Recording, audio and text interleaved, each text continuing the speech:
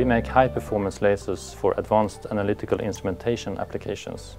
Among our customers are some of the major manufacturers of analytical instruments as well as leading research labs. My name is Hakan Karlsson. I am the CEO of Cobolt. Cobolt was started as a spin-out from the Royal Institute of Technology back in year 2000.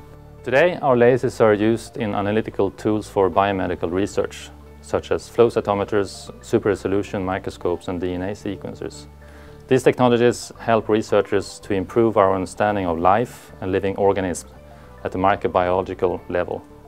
They also help researchers to find new drugs and cures to some of our most severe diseases, such as cancer. Our lasers are also used in analytical equipment based on Raman spectroscopy and interferometry, with applications in material science, semiconductor metrology and quality control.